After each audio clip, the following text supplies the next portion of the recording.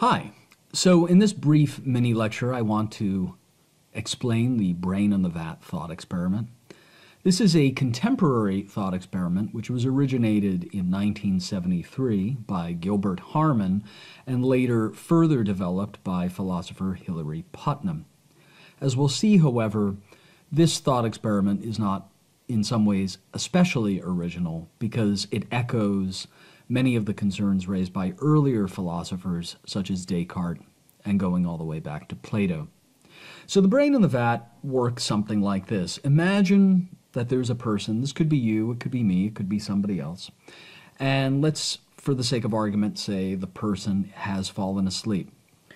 And let's now imagine that somebody comes into their room unbeknownst to the person because they're asleep, and let's say that they provide them with some kind of medication so that they're not going to wake up at all, and they start sawing open the person's head, and they remove their brain, and they put their brain inside a vat or a jar, for which reason this experiment is sometimes called the brain in the jar.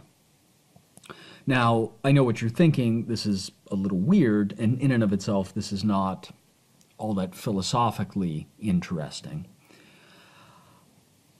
But let's further hypothesize that the brain can continue to exist inside this vat or jar because it's hooked up to, say, some blood supply, and it's given whatever brains need in order to keep them alive. Okay? Again, you might think, well, this is pretty strange, but where's the philosophical oomph, if you will? Where's the philosophical nugget of concern here? Well, let's develop this a little further. Let's take the hypothesis that the brain is basically a neural net that runs on a kind of electrical stimulation. And let's imagine that we could stimulate the brain using some kind of supercomputer.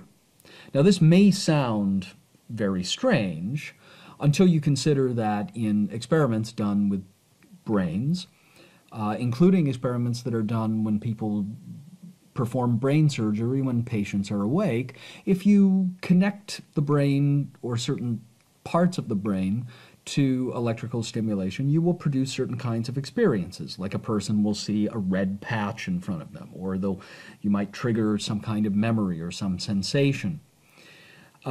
So assume that the supercomputer could do all of that. It would have this complex set of algorithms that could produce really essentially any experience we might want to have.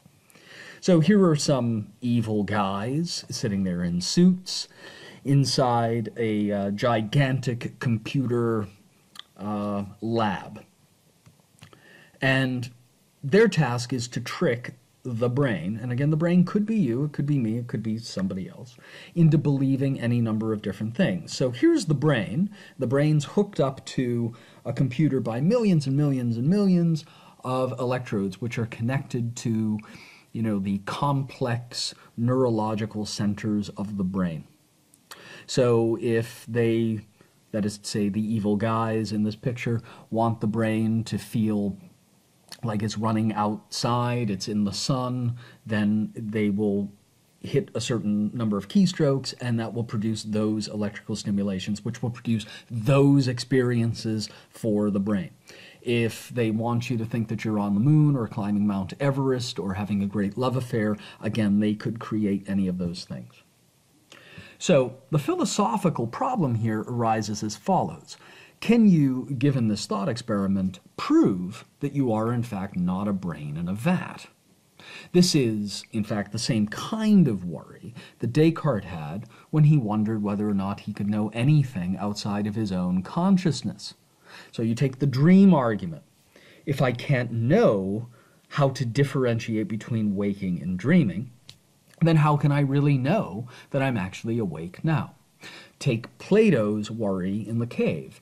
If all the prisoners in the cave, in pointing to their reality, will only be pointing to shadows on the cave wall or reproductions inside the cave rather than the reality outside, how can they actually claim to know what's real?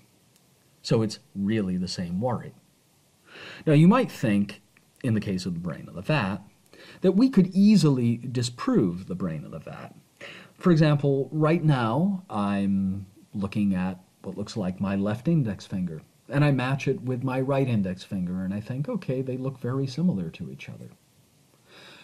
Obviously, if I were a brain in a vat, I wouldn't have any index fingers, right? Because I'd only be a brain. I would be separated from my body.